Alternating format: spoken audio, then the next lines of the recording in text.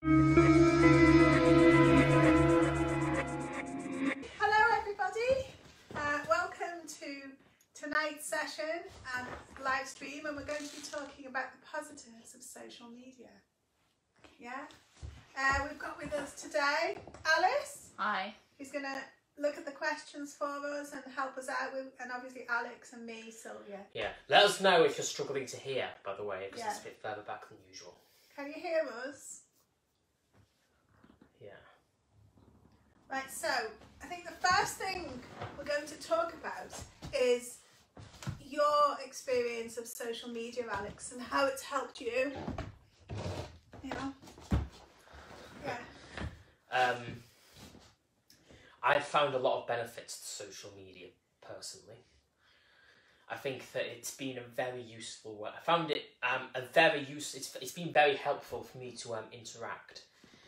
Like I've been on, like for many years now, I've had a certain I've had a certain fixation on social media that I've spent a lot of time on. I did join the Wrong Planet forum at one point, and I was always this was to help. This was a forum specifically for those on the autistic spectrum. I had questions about autism I wanted to find out information about, and that really helped a lot. And I also used YouTube, and I helped interact with others on the autistic spectrum as well. Yeah, that's great, isn't it, Alex? I mean, and to this day, I'm on several Facebook groups as well, of special interests of mine, and I've got the opportunity to interact with others through these interests.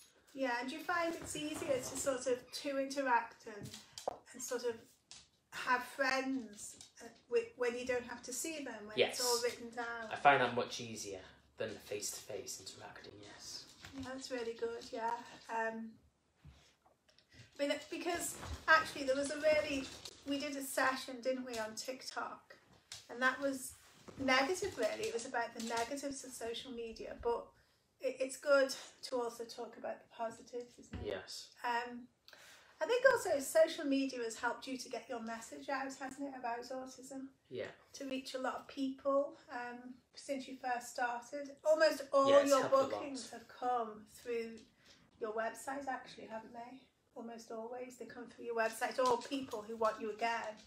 And a lot of people have got in touch through Facebook as well. On Facebook, yes. I think the other thing about social media, though, is that you can control. If you're finding it too much, you can just walk away, can't you, without all those social cues that you have to do. And what do you think of all the smileys, you know, where people have a smiley and it means something? Is that quite good? Does that help you with emotions? I think that helps a lot, particularly if you can learn what they all mean, because it can be hard to, it can be particularly hard to, I think in real life it's hard to distinguish between tone of voice. Yeah. And like what someone might be meaning, but you can have an idea as to what tone someone's going with by the emojis they use. Yeah, that's true, actually, isn't it? So, do you wish in real life everyone would just speak to you and lift up an emoji when they finish a sentence and let you know I'm bored or I'm happy? That'd be great, wouldn't it? Yeah. In terms of social media as well, like when you first started writing your articles, you wanted to go into all the details, in great detail, didn't you? And you sort of learned that people in general will just scroll on and not bother if it's not short and snappy. And so you had to sort of learn to make your articles and the things you did shorter, didn't you? Yeah. A lot of the time they're still not too short.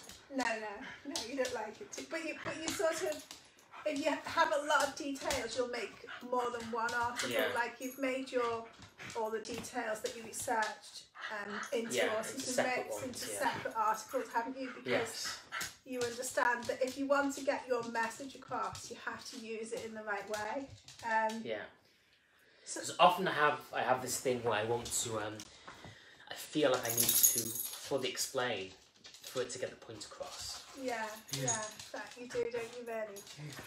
In that way, though, social media is good because you can join a Facebook group where you meet with other people all over the world who have exactly the same interest as you and are really interested in all that detail, and you can have that discussion, can't you? Yeah. and that really helps. Whereas in real life, it's quite hard to find people who have the same interests as you, really. Yes, it is. Do you think social media helps your mental health, particularly at the moment when, you know, you're not really able to go out and mix? Yes, I think it does actually. Yeah, how do you think it helps? Well, it does help me feel like there isn't very little to do. Like, because I'm actually an admin on several anime groups actually, so I often feel like I've always got things to do on them. Yeah, and the things that you're interested in. I think you've also been able to use because obviously social media and filmmaking and things like that, it's all linked, isn't it? And you have actually, as well as doing these like live chats, you've also, since the lockdown started, you've been doing Sunday school, haven't you? And putting that together. And do you think that helped you? Because for the first month after lockdown, when you were taking off your course, or the first few weeks, you didn't really do much, did you? No. I think you were almost stunned that you were on this course, you had this plan, and suddenly it was taken off. Well, I also wanted some time just not to have to worry about working when I'd been doing college for so long.